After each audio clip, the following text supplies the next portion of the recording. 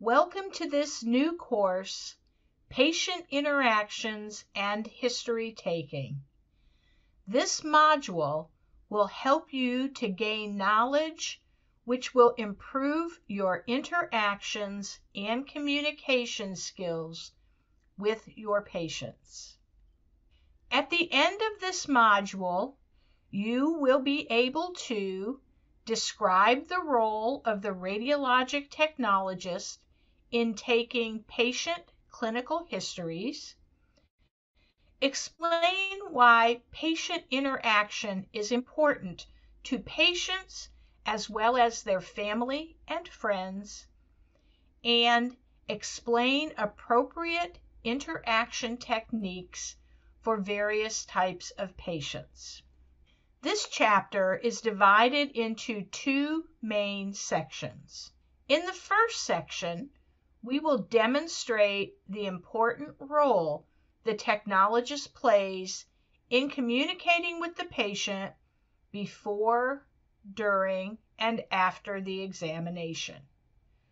We will also explain the different types of communication and types of touch, and learn the types of questions to avoid and those to ask when collecting data and gathering the clinical history from each patient.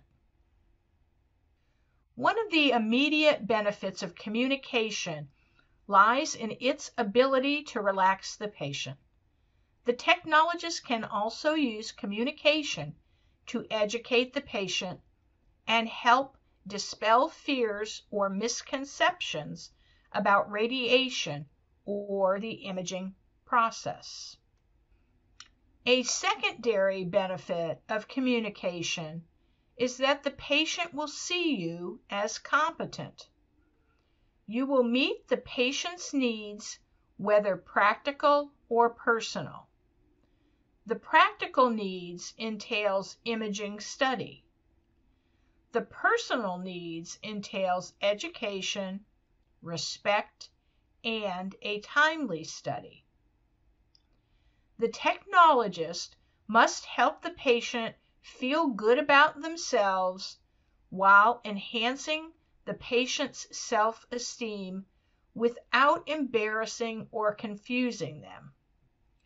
Instead, the technologist should offer reassurance and encouragement and treat the patient fairly and respectfully.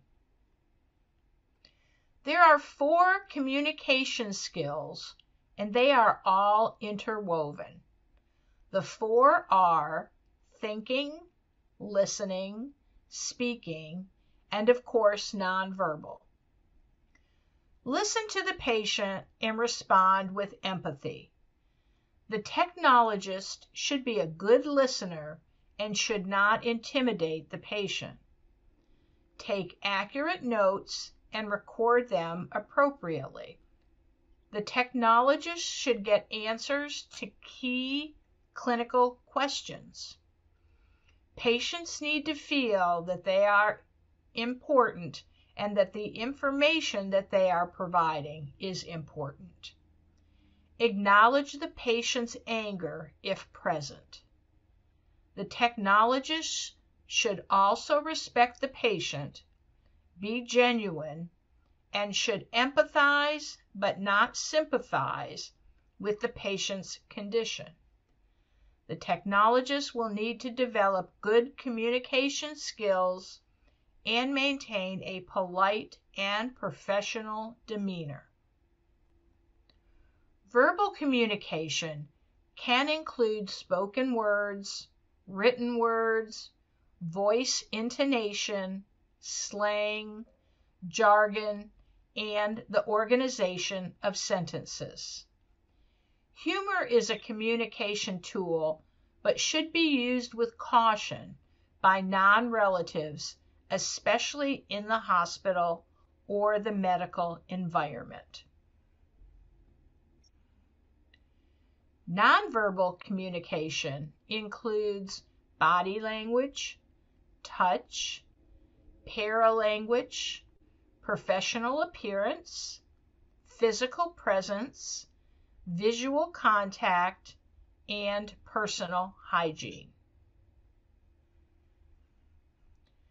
Paralanguage is the cadence of language and includes tone, pitch, pauses, stress, speed rate, volume accent, and the quality of our voice.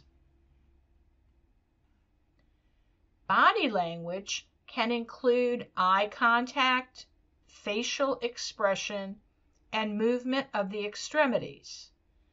The technologist should try to show interest in the patient's answers.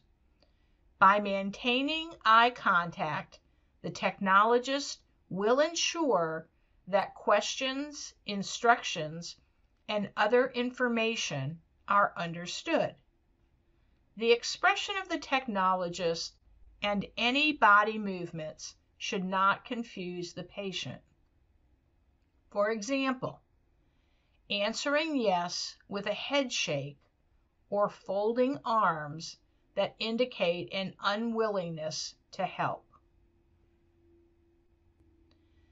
Appearance should be professional at all times. Professional appearance means that clothing should be neat and tidy. Physical hygiene should emphasize grooming. This includes keeping hair and nails clean, avoiding bad breath, and minimizing body odors that are induced by cigarettes or heavy perfumes. Perfumes should be avoided because patients may have allergies. Before touching the patient, the technologist should request permission. The three types of touch are touch for emphasis, touch for emotional support, and touch for positioning and palpation. Touch for emphasis could involve moving the body part into a specific position. Touch for emotional support could be patting a baby on the head. And positioning and palpation touch is absolutely necessary in imaging. This could involve checking for bony landmarks. In searching for bony landmarks, the technologist will palpate the patient's body. Proper palpation is achieved by using the pads of 1 or 2 fingertips to localize the correct body part. The technologist should never use several fingers or the entire palm during palpation. Also, the technologist should never poke the patient with the tip of a finger. Radiologists may not have the opportunity to obtain a clinical history from the patient. It is therefore the technologist's responsibility to get a specific, accurate, and detailed clinical history. The technologist should show a genuine interest in what the patient has to say and project professional competence and a sense of caring. Patients need to feel that the information they are providing is important. The technologist must also demonstrate accurate note-taking skills. Patient history must match the information and conditions reported on the requisition. The symptoms should also support the requested examination. The technologist should always verify the patient's information before the start of the examination. Most patients understand the importance of clinical history and will provide information as requested. Never disregard anything the patient says, even if it does not fit with the patient's symptoms. Avoid leading direct questions such as, "Is the pain in your hand?" A better question is, "Where is the pain?" Listen instead of asking questions. Often, the patient will tell their story after a simple "What happened?" The response from the patient will help the technologist determine the patient's life experience and educational background, which can help the technologist decide on how much medical terminology or technical terms to use when communicating with the patient. Use precise and clear words while keeping in mind that sometimes words will not have the same meaning to non-medical personnel. Use open-ended questions that do not direct the patient's answers. They are non-directed and non-leading. Facilitation, such as nodding or saying yes or okay, can encourage elaboration. Silence can be used to give the patient time to remember and helps with accurate recall. Probing questions allows the technologist to get more clinical details. Repeating or rephrasing the question can be used to clarify information or to verify that the patient has not changed their story. And finally, summarization can be used to verify the accuracy of the information that is given. Objective data can be measured. This data can be seen, heard, or felt. Fever, temperature, or a lump are examples of objective data. Subjective data are things that are perceived by the affected individual only, such as pain and feelings such as sadness, for example. Regardless of the data, the technologist should never disregard the information given by the patient. There are a number of basic elements of clinical history.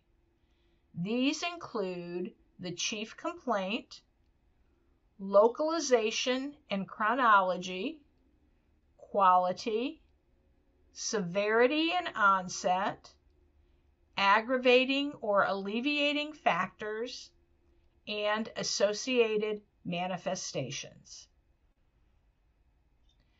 The chief complaint will be the main problem that the patient presents. The radiologist must know the chief complaint, but the technologist should not ignore other complaints from the patient. The technologist will need to listen and document any other problems or complaints by the patient. By ignoring all symptoms except the most predominant, the technologist can miss important clinical information. The technologist can have the patient point and identify the exact area of concern. This is localization. Chronology refers to the time element of the symptom. Chronology would include the duration since onset, the frequency or how often the problem is occurring. The time element would indicate when the symptoms were worse, whether they occurred during the day versus at night. And when documenting the chronology of symptoms, avoid giving dates or days. Instead, state the time frame, for example, 2 weeks, or 3 days. Quality can be used to describe the symptoms that the patient presents. For example, localized versus general pain. Quality could also describe the frequency of pain, such as throbbing, dull, burning, radiating, or crushing. Duration describes the period since the outbreak of the symptoms. Severity describes the amount, intensity, or extent of the complaint. For example, a burn or the number of fractures. Onset describes when the complaint started and could help to determine the cause. For example, eating peanuts that caused a rash or hives. Other questions could focus on when the complaint started or whether the complaint is an old or new symptom. An acute symptom means something with a sudden onset, while a chronic symptom would be something that has been there for a while, typically over 6 months. Aggravating or alleviating factors describes what intensifies or alleviates the symptoms. For example, the patient may get heartburn only after eating spicy foods. Spicy foods would therefore be an aggravating factor. If drinking milk helps to relieve the pain of a stomach ulcer, then milk would be an alleviating factor. Associated manifestations would include any symptom associated with the chief complaint. For example, the patient's arthritis that could lead to joint stiffness. The technologist should be careful not to convey personal opinions. The symptoms may be related to the chief complaint, or it could be a separate complaint. Thanks for watching. To purchase the full course and earn your CE credits, click on the link in the description or head on over to our website at www.medical-professionals.com. And while you're there, check out our All Access Pass, where you can get unlimited CE credits for your state and ARRT renewal for just $49.99.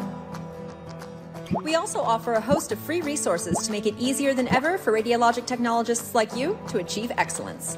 Check out our free Radiology CE webinars, clinical reference guides, and free CE courses on our website today. Be more than just certified. Choose medical professionals.